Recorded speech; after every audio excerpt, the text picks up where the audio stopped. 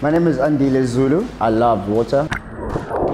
When I took my first swim, I was like 8 years old. I started surfing competitions in the age of 9. Been to UK, Switzerland and in Germany.